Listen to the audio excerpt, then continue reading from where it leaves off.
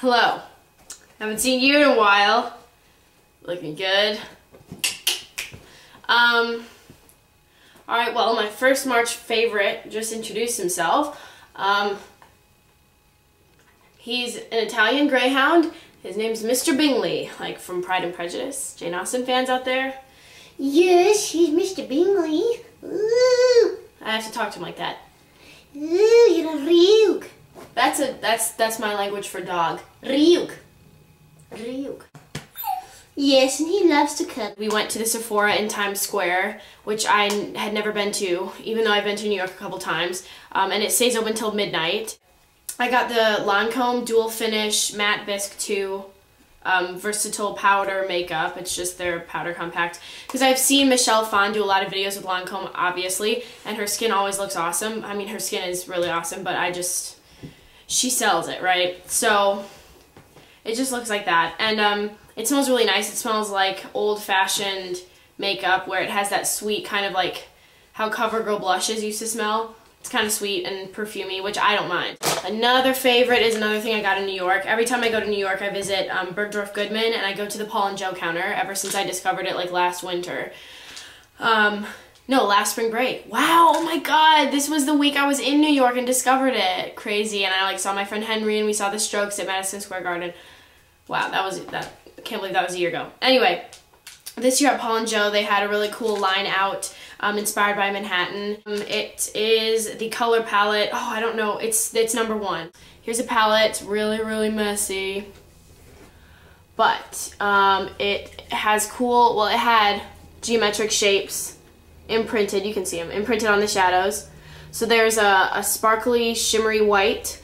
Then there's like a shimmery, really, really shimmery gold. That's the one I'm wearing. There's a blush that's really pretty.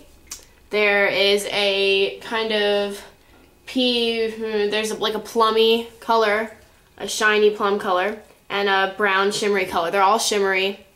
So that's what I'm wearing. You really can't see it, but it looks really nice. I like how their makeup looks really old-fashioned. It reminds me of like makeup in the 50s and 60s with that like Asian-inspired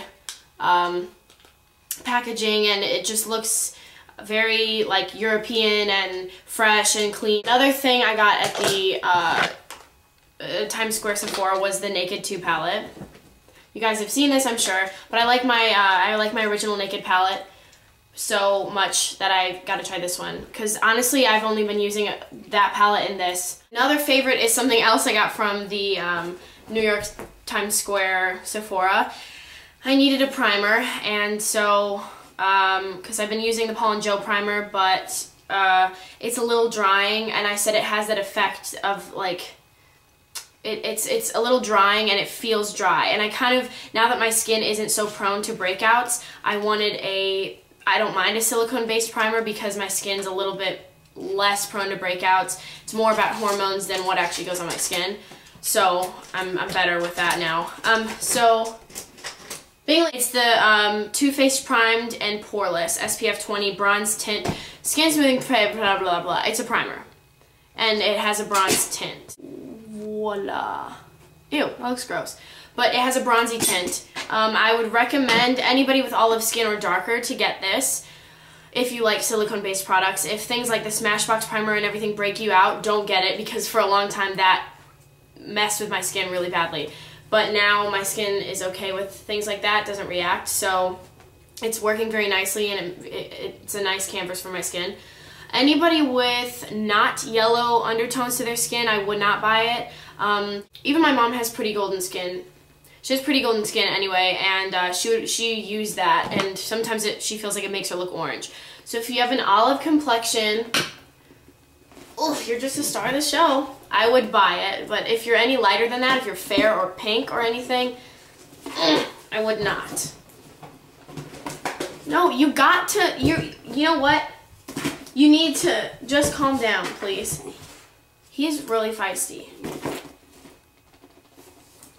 Calm down. Another thing that I've been loving is the Nicki Minaj Viva Glam lipstick. It's the most neon lipstick I've ever seen in my life. You can't see it on camera as vibrant as it is. Well, yeah, you can. It's very vibrant, but I mean neon. Like, I mean almost almost a little bit of that neon coral color. With a deep skin tone, it looks awesome. And with fair skin tones, I can see it looking cool too. But you gotta try it on. And I don't wear it that dark. I just put it in the center and blot it out, etc. But it's awesome, I love it, and I love Nikki, so. Something great for the winter. My skin, I think my skin's maturing finally. It's kind of moving out of like the teenage skin time, which is weird because I'm only 17. But it's a little, like I said, it's less prone to breaking out. It's kind of reacting to the weather and reacting to environments more normally, not like crazy teenage skin. It got a little dry, got pretty dry actually, in the winter, and when I went to Palm Springs, I was reading online and it was like the desert air is gonna suck the moisture out of your skin. I was like, I don't believe that. Well, it did. My friends and my skin got really, really dry and like grossly dry. And so this Paul & Joe facial treatment oil like saved my life. I'm just showing you this because of the packaging. Yeah, it's gotta sniff it too. What do you give it? 10 points? Yep. So it just looks like that. It's got the pretty packaging, which I love. And it's a really, really thick oil, and I never thought that I could use an oil on my skin, but now that my skin's a little more combination, maybe not even on the oily side, I can use it, and it's great, and it just makes your skin glow, and it smells like orange. A lot of because they use orange flower in their products, so it smells very citrusy and summery, and it feels great, and ooh, it's not... it's an oil, but it's not oily, you know, it doesn't leave a gross residue. But if you have oily, prone to breakout skin, no. But if your skin's normal and you have dry spots, perfect. Another thing I've been loving is something I got in the winter from that Glitter and Ice line from MAC. It's a 130 brush, special edition. It's a flat dual bristle brush. And I just really like it for blending in foundation and in little spots, etc. It's really nice, and it's really, really pretty.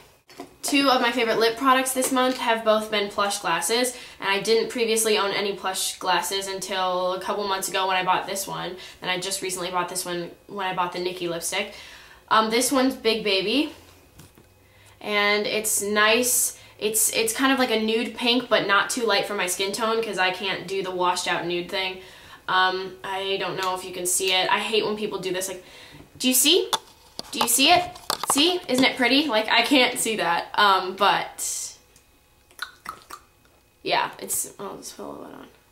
Not like it makes a difference, but it just feels nice. Yeah, so that's really pretty. That's Big Baby. These are from MAC. And then this one I just got on a holiday. It's from a new line. I don't remember what the line is. It's just neon pink with blue and pink sparkles. And it goes with, it goes well with the Nikki lipstick. It doesn't actually go with it. A lot of people say Plush glasses hurt. If your lips are sensitive, even lip venom doesn't hurt me. I mean, I guess my lips just aren't sensitive. But a lot of people say that lip plumpers hurt them. I think it smells great and feels great. And even when he wants to kiss me, can't touch. You can look, but you better not touch. Next product I've been loving is something I got in New York as well at Bergdorf Goodman. It's the YSL Voile de Blush. It's a gel blush. And it's really light and peachy. My mom got a darker color that shows up a lot more pigmented. This one is 3, it says on the back.